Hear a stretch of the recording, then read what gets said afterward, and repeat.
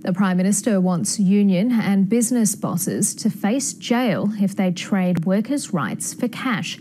But it's the money lost in Sunday penalty rate cuts that Labor wants fixed.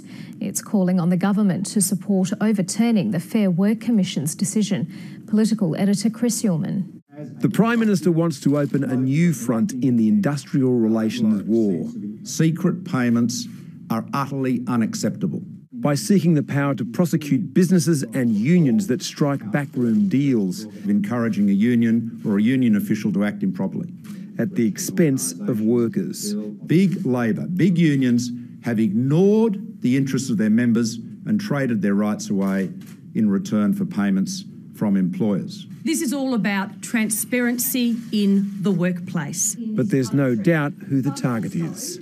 This is a real test for Bill Shorten. Bill Shorten also wants to make the industrial relations fight personal. And you're not covered by a union agreement? No. Bringing workers like Andrew Welsh to Canberra, who faces having his Sunday penalty rates reduced because of a ruling by the Fair Work Commission. Less money, which won't help with uni.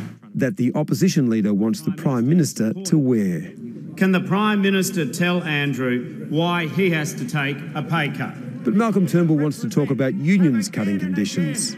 Traded away penalty rates in one EBA after another. And make it very personal. The Leader of the Opposition has been selling workers down the river for years, trading away penalty rates for years, taking backhanders for years, and we're going to stop it. Bill Shorten's punching just as hard. On the issue of penalty rate cuts, the Prime Minister is either dishonest or ignorant. The truth is, everyone stretches the truth. A Royal Commission into unions found Bill Shorten had no case to answer, and Labor knows that the penalty rate reduction is the independent umpire's call. We respect the Fair Work Commission, we absolutely do, but they've got this decision wrong. And if the government won't overturn it, the call becomes... the Prime Minister's cuts, the Coalition's cuts. What matters in politics is what people believe. Chris Ullman, ABC News, Canberra.